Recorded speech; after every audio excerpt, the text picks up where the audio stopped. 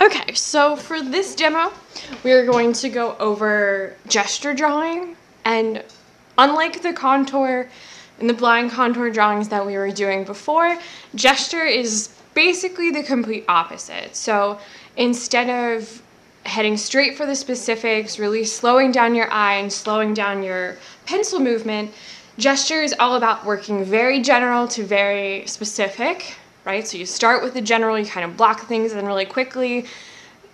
Helps to have a very light pencil. So I'm gonna be working with my HB pencil and my 2B pencil in Tangent in just a second.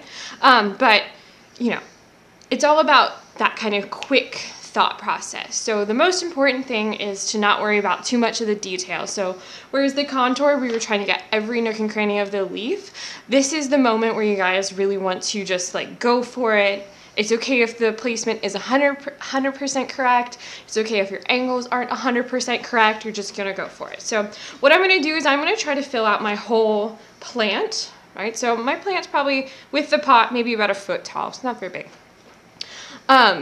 You know, and maybe about like 8 inches across, right? So if it helps to set up your page, you can set some markers. Now, normally I would flip this around if I was trying to fill the whole page, but for demo, you know, for demo reasons, I want to just do it this way so it's easier for me to flip through some pages.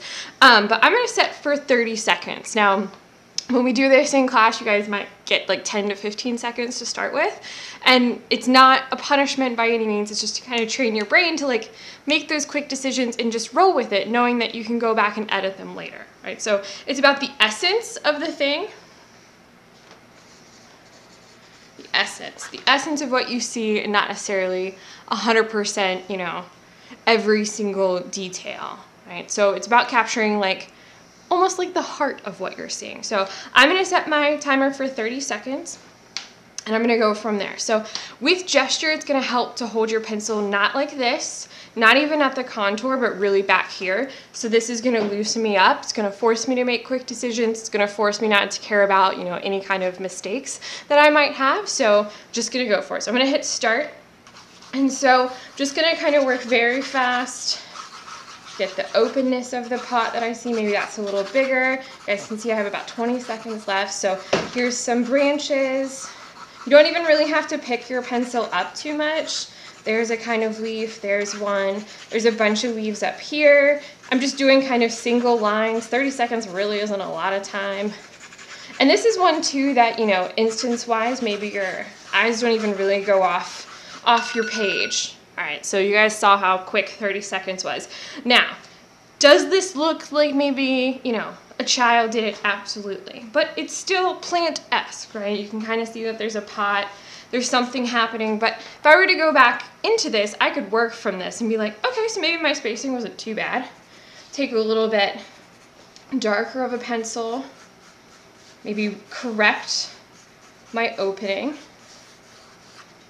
And so gesture is a good place to kind of start, especially if you don't have a lot of time to capture something. So like when we do figure drawing, you know, the model sometimes moves, people move if you're working anywhere from life. See, I'm gonna reassess this. This was a little bit bigger.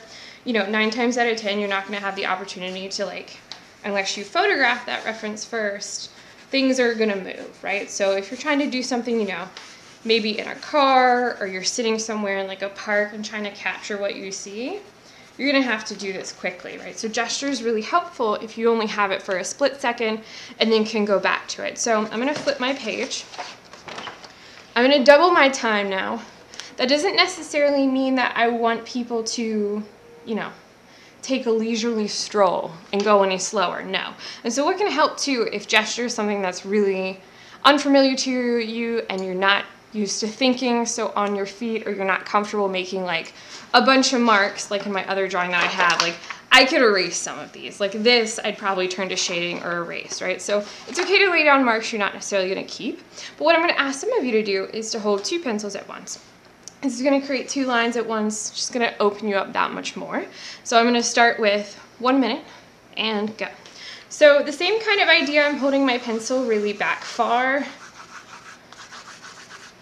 And the benefit to doing multiple iterations of the same gesture is that you're gonna get more familiar with that object. So each time that you draw it, it's gonna get better and better, right? So I like to have the 2 pencils. I think it helps me open up in the beginning, especially if you're anywhere nervous or you just like, you know, it just forces you, okay, now it looks like a mess. Now I can take my 2B pencil, I've got half my time, and I can start reassessing, you know, maybe this needs to be a little sharper. Start adding in some of those petals. And so it's the essence of what you see without having too much specifics.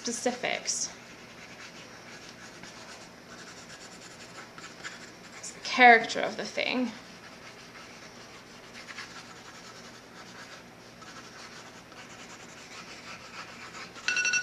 All right, so you can see that still isn't a whole lot of time, right? So, you know, those 30-second, minute-long gestures are gonna go by really quickly, but you know, now I have a foundation, right? So gesture's really good for that. Now I push down really hard on my pencil. I like 2B pencils, so, you know, you can still do gesture and not be so quick thinking, right? Those fast times are usually kind of like that. I'm gonna put 2 minutes on, kind of talk through. So, you know, gesture doesn't always have to be so scribbly. I love it when it's like that, especially if you're working with charcoal, just because it's a great way to kind of loosen you up. But it's almost like a sketchy kind of path. Without having too many extra lines, it just kind of opens you up to the idea of the drawing a little bit above my pot. If you guys are wondering why my lip of my jar is so big. Kind of see more of the open area. It's a little down from me. You guys can see that I'm still implementing gesture, but just in a more controlled kind of way. Got this open part, the little kind of lid thing that goes around. All right, time for the plant. Maybe the other side, inside of the pot this time. Gesture's good for kind of ground cover too.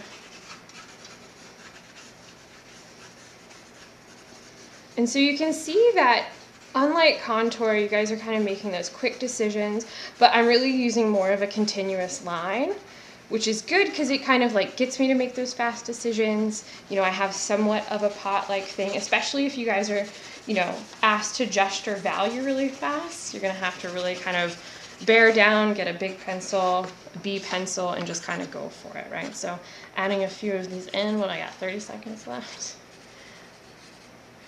And you know, gesture, not everything that you guys will do is gonna have that strict time limit, right? But it's a really good way to kind of open your eyes up to the possibilities of what you can get done in a short amount of time and still have it kind of look like a thing that you might want to keep.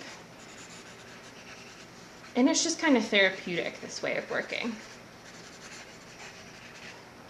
Getting more of these out here. So am I going for every leaf? Absolutely not.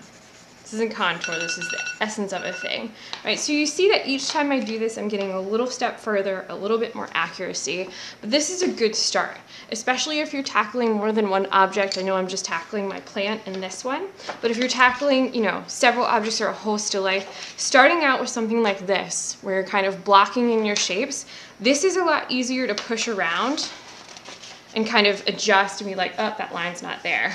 Look, that's 100% improvement already, as opposed to something that's a little more even ground in or contour based. Once you start adding in those like really thick lines, like this kind of contour, like my blind contour and contour, these are a little bit harder to erase, right? So if you keep it loose, keep it light, keep it gestural, I can push this around without having to feel so bad about my commitment to the idea, right? So gesture in a nutshell, and we'll go from there.